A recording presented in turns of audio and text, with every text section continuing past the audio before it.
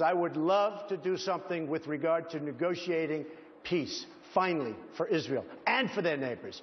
And I can't do that as well as a negotiator. I cannot do that as well if I'm taking big sides. Moving toward a two-state solution, trying to provide more support for the aspirations of the Palestinian people is in the long-term best interest of Israel. Palestinians in the Gaza Strip and the West Bank and Kurds in northern Iraq and northern Syria want independent nations.